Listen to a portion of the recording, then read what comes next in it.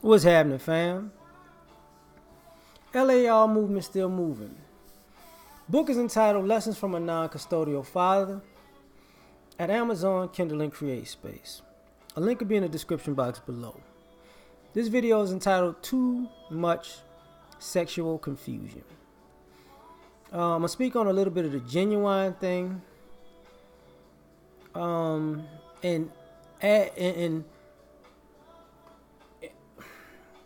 add a lot of other things to it.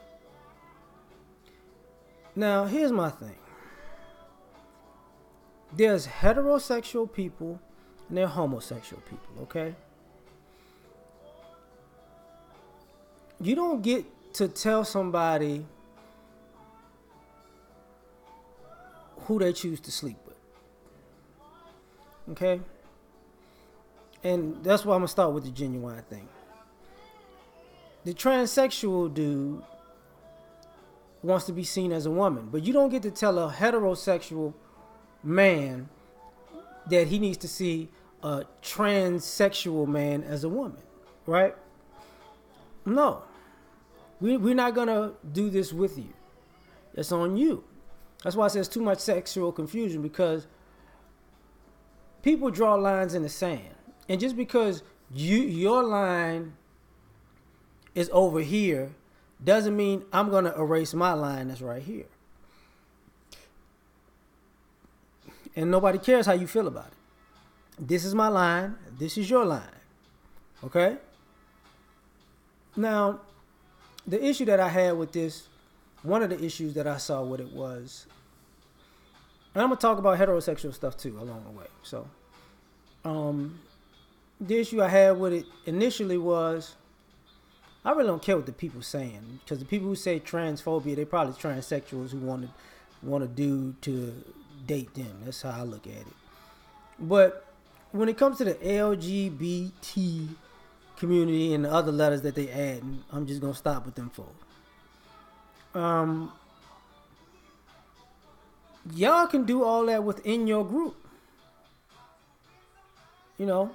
How come a lesbian can date another woman, right? That's her thing, right? A gay man can date another gay man, right? A bisexual can date a lesbian or a gay man, right? Because lesbians get pregnant by dudes all the time. So, a transsexual can be with a lesbian who, lesbians wear dildos. There you go, right? There you go. Dude with a skirt. Bam. It's best of all your worlds, right? Or a transsexual could date a gay man, right? He still likes men. You still got men parts, right? You know, and a bisexual, you got the best of both worlds. He could get woman. He could get man. You don't have to include heterosexual people in this. You know, we don't want no parts of that. That's your thing. You separated yourself, so separate yourself. Like, there you go. You over there? There you go. Now, you know, and I'm also gonna talk about like the Me Too and the slut walk thing combined. You know, the reason why I say that is because it's too much sexual confusion. Like, people expect everybody to. Because people use sex and sexuality as a come-up phrase or come up to a degree. And the problem with it is it's always changing. It's never concrete in any way, right? You know, if a man does it, it's a problem. If a woman does it, it's not a problem. If somebody heterosexual does it, it's a problem. If somebody homosexual does it, it's not a problem. But then, if it's convenient, all of these things flip and vice versa, right? It's not consistent, right? Right isn't right and wrong isn't wrong with this whole thing. That's why I say it's too much confusion. Same thing with Me Too. I think Me Too and Time's Up, no. They should have spoke up against slut walks and women who use sexuality to get ahead. Because since there are two separate movements, right? In the same industries that are conflicting with each other ideologically, but they want somebody else to take the blame for it. Because, and I'm not, and what I mean by that is, this is why I say it's too much sexual confusion, is you can have a woman legitimately being harassed, legitimately being marginalized, legitimately being abused and all that other stuff. And she's very much so entitled to justice. And on the opposite end of that spectrum, you can have a woman who purposely uses her sexuality to get ahead, and she makes no bones about it, and she's going around telling the world this is what she needs. It's her right to do this. And these people are operating in the same time frame, sometimes in the same buildings, in the same industries. And you see the same woman who take a slut walk and say, yes, this is my body, is sitting side by a woman who actually got harassed talking about me too. And you got to point this out like, yo, too much sexual confusion. Guys,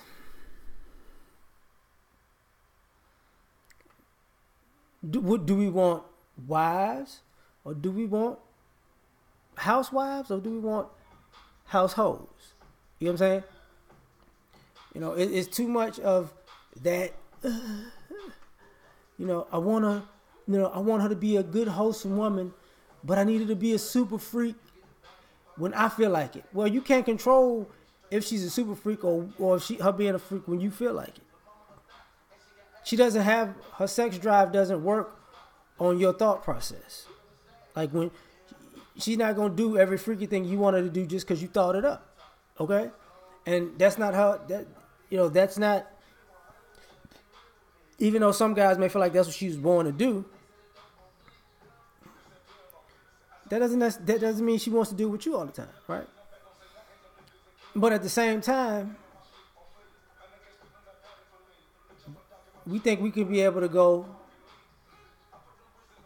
and do what we want to do wherever, and then come back like nothing's going problem. But then if she goes does whatever she wants to do and come back, we got issues.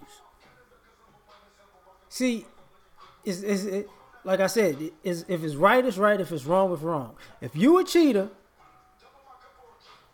you can't cry. She's a cheater, right? And vice versa. It can't. But I did this and I did that. It's different if you keep it in 100 from the door. But once you start lying and manipulating and sneaking and dipping, let me tell you something. You lose respect from the other person. You lose respect for yourself, most importantly. So, is it cool to be a pimp or is it cool to be a husband? Too much sexual confusion, right? Same thing with dating up and dating down. I was listening to Zoe Williams' show last night and he was talking about that.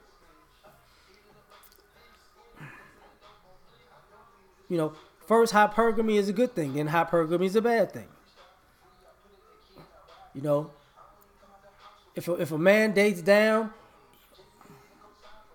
she feels like I'm dating up because I'm a woman. If a woman dates down, how dare you? You should be more a man than that, and you should be on a you should get on a higher level than me. I'm gonna upgrade you till you can be on a higher level than me. And it's like, can you admit that you don't even know your sexual marketplace value? Because you getting what you are. Maybe a little bit above or a little bit below. But if you a C, you getting a C. You're not getting a B. Like a C goes from 70 to 79, right? So you getting somewhere between the 70 and the 79, right? If you get a B, 80, 89. You get what I'm saying? So if you a C person, you're gonna get a C lover. B person, B lover, A person, A lover, right? But to which degree, right? But here's the confusion. It's too much sexual confusion because people rate their sexuality with some delusional method because you see you as more valuable than you may be because you're not giving yourself an honest grade of what you really are. So just because you got a penis or a vagina does not mean that makes you above or below anybody. Sexual confusion. Like people say, oh, they want, women say, oh, I want a guy who's hung. But then he can't, he's destroying my womb with his massiveness. He can't just keep screwing me because, what if this don't work out? I'm going to be dead to the next guy.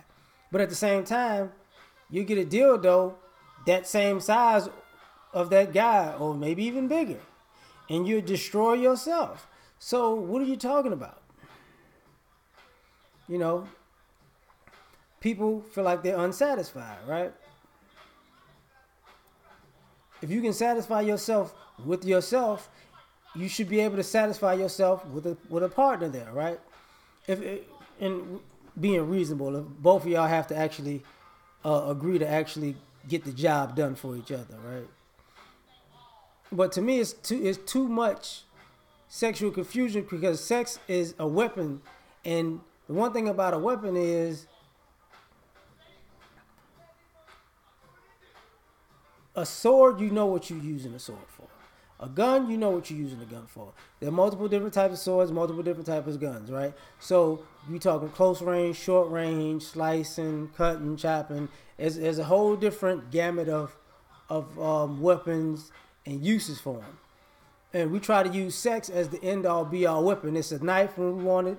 It's a gun when we want it. It's a missile when we want it. It's a nuclear bomb when we want it. It's poison when we want it. It's just a bunch of everything.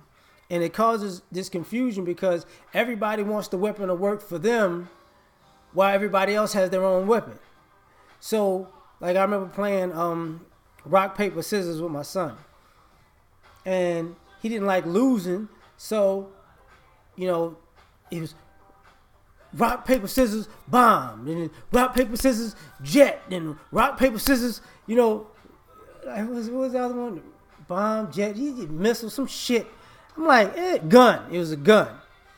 Bomb, gun, and jet. That's 6 things. We were just playing rock, paper, scissors. And that's what everybody's doing with sex. Like, you beat me on this one. And it's too much confusion because nobody's going to stick to the script. Because everybody's looking for a strategic advantage sexually. Using sex as a weapon or as an excuse, as a scapegoat, blah, blah, blah, blah, blah, et cetera, as a weapon to beat somebody over the head with or a weapon to make somebody retreat and submit. It's ridiculous. And then you're mad at people who are not confused because you want other people to be just as confused as you because you think confusion will lead to them doing something that fits into your mess. And sometimes, basically, and just as a general thing, confused people want other people to be confused so they can suck them into their drama. People with a clear mind, no, I'm not getting involved in that. That's okay. When you figure it out, get back to me. That's what a clear mind and a wise mind to do. So when people say, you need to be confused with me, no, you need to get it together. I ain't got time for this. So that's my thoughts on this. We out.